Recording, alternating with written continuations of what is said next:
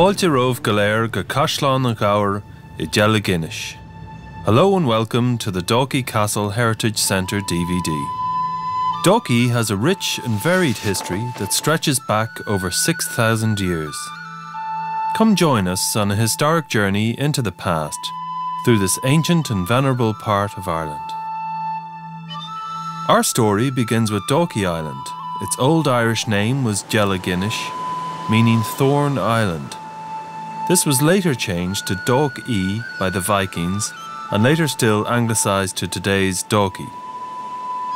It's from the island that mainline Dalkey got its name. As far back as 6,500 years ago, Stone Age man chose Dalkey Island as a dwelling place. Archaeologists have found evidence of hunting, food gathering and early farming that dates back to this time. Midden pits containing shells, pottery shards and cattle bones have been discovered.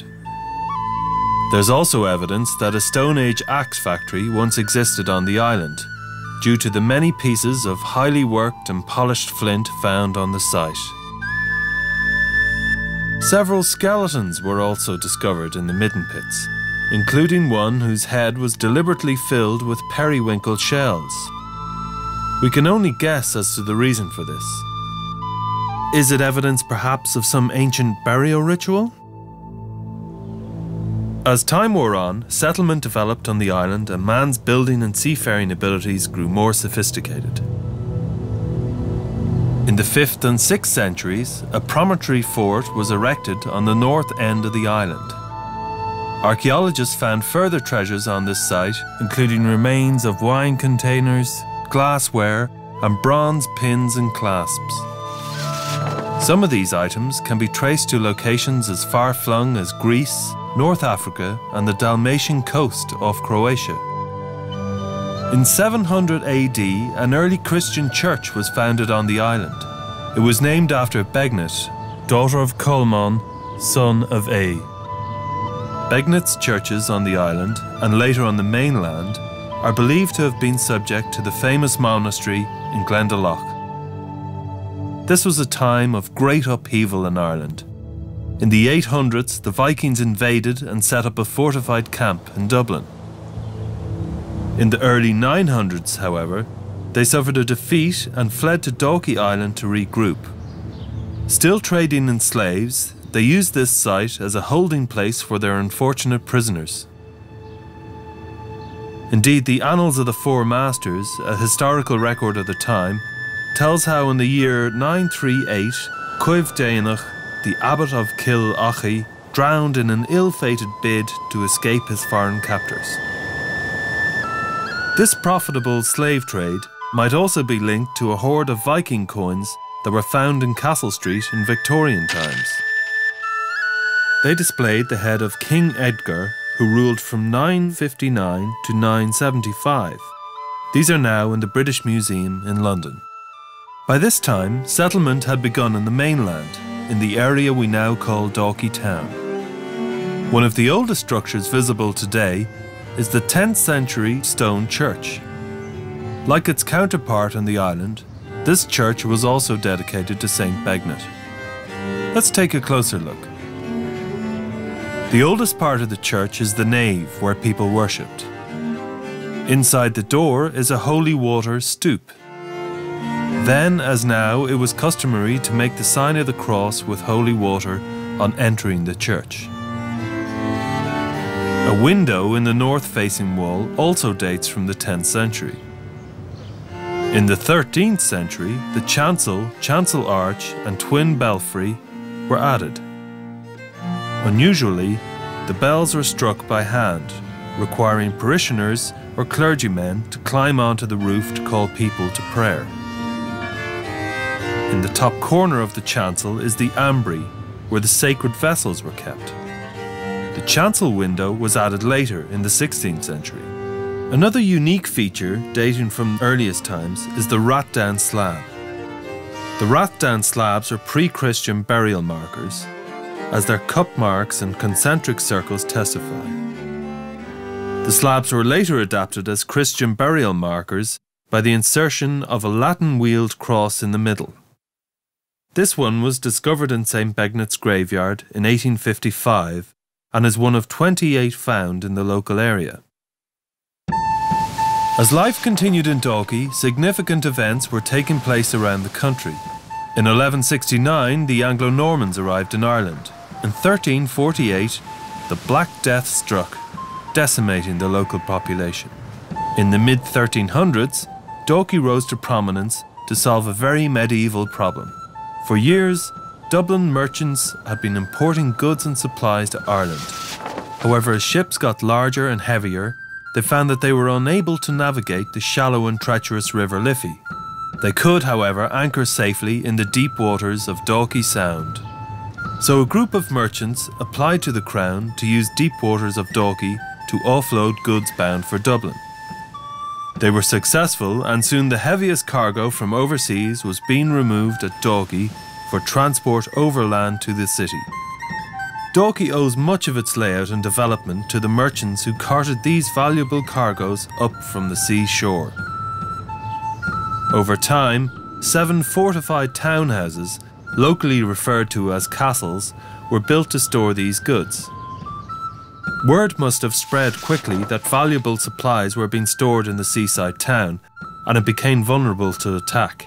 In response, the town became a fortified settlement, and the residents of the 7 town houses took extra measures to protect themselves. Of the 7 houses, Dalkey Castle is the best preserved and today houses the Heritage Centre. Let's take a look at its original layout. Directly over the castle entrance is the matriculation. This is a special opening that enables archers to fire arrows and drop stones down on the heads of unwelcome guests. If the invaders make their way past this, they found themselves underneath the murder hole. Like the matriculation, it allowed residents to drop firewood, stones and boiling liquids down on their attackers. But what might these attackers have been looking for? The ground floor was a main storeroom of the castle. Heavy goods that couldn't be damaged by floodwater were kept here, such as wine, iron and coal. Above this was a mezzanine, resting on stone corbels, 2 of which survive today. Clothes, wool, animal hides and more perishable goods were stored here. The first floor would originally have been divided up by timber partitions. Here people ate, entertained and warmed themselves by the fireplaces. Also at this level was the garderobe, a small room that served both as a dressing room and a medieval toilet. The ammonia in the urine killed the fleas in the garments. From the first floor, a spiral staircase led to the sleeping quarters. It was deliberately spiraled to the right to give right-handed defenders an advantage when wielding their swords. On the roof of the castle, battlements and turrets were used as a lookout. This is called the Warder's Walk. And it's here that we find, fluttering in the breeze, a unique clue to the ownership of the castle. Dalkey Castle was once known as Goat Castle, a name given to it by a family called the Cheevers. The name Cheevers comes from the French word chèvre, meaning goat.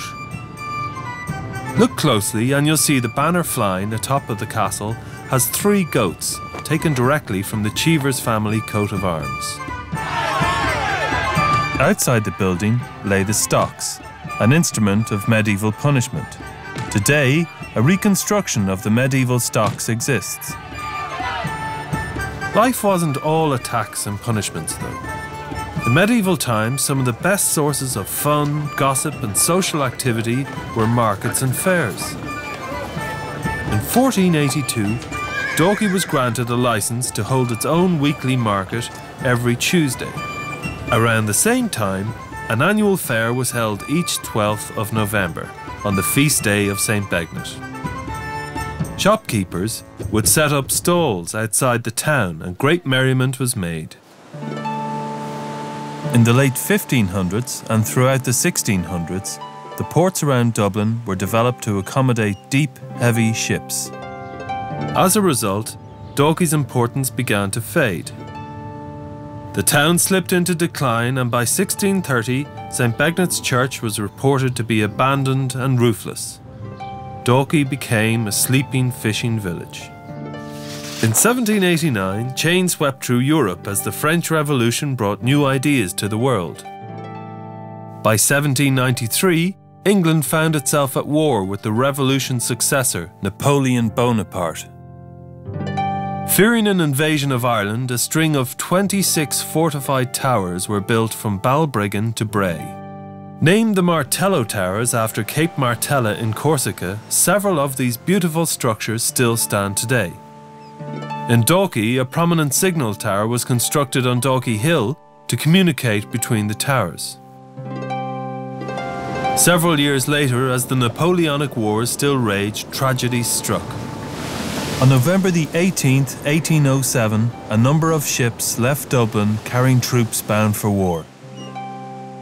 But that night, the fleet was caught in gale-force winds and heavy snow, and 2 were lost.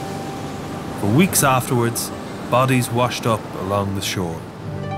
A number were buried locally in St. Begnet's graveyard. This loss of almost 400 lives was the catalyst for the building of Dunleary Harbour, construction of which began in 1817. In contrast to the tragic events that inspired it, this was a busy and exciting time in Dalkey's history. Stone for the harbour was taken from Dalkey Quarry, drawing many new people to live and work in the area. The project was aided by an ingenious self-powering funicular railway built to transport the stone to the sea. The population received a further boost soon afterwards when a railway connection to Dunleary was opened in 1834. 10 years later, the opening of the atmospheric railway to Dalkey sparked an influx of brand new Victorian residences. People could now live in the suburbs and take the sea air and work in the city. Today, people still live, work and commute from Dalkey, a town rich in ancestral heritage, archaeological significance and social history. Thank you for taking the time to travel with us on our brief historic journey. Now, if you haven't already done so, why not explore the Heritage Centre and its surroundings? Discover how life was lived in a medieval fortified townhouse. Climb to the battlements, enjoy the peace and tranquility of the church and graveyard, or learn more about Victorian Dalkey from our beautiful scaled models. Whatever your choice, we hope that you enjoy all that Dalkey Castle and Heritage Centre has to offer. Slán live.